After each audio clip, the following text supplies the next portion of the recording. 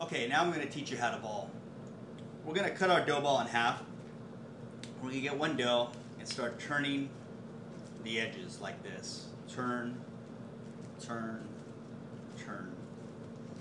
Now with that top part, I'm going to put it on my palm and really pinch that bottom. Just like that. And there we have a dough ball. That's going to fit into a Ziploc bag that's going to be 2 to 3 times the size, so when it does grow, it's not going to make the bag burst. You're going to lay that flat in your fridge and let it rise in that Ziploc bag. So just to show you again, to ball, you grab the sides and turn them in. Grab the sides and turn them in.